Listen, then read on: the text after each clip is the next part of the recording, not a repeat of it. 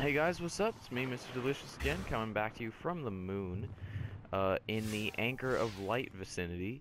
Looking at this weird fallen structure here, it's kind of wherever this is, and there's some NPCs over there. I'm gonna ignore them, but it's just you can see the Hellmouth from here, and this looks like a fallen design.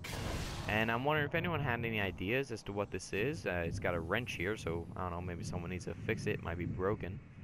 I think of maybe like a jump pad or teleport thing. I don't know. It just, I'm really looking for some things here. So, comment, whatever, leave something. What are your thoughts? I mean, should I blow it up? What should I do here? I really don't know what this thing's for, and I'd really like to know. Hopefully this servitor doesn't be too much of a pain. Guess not. Good. Okay, so leave me your thoughts.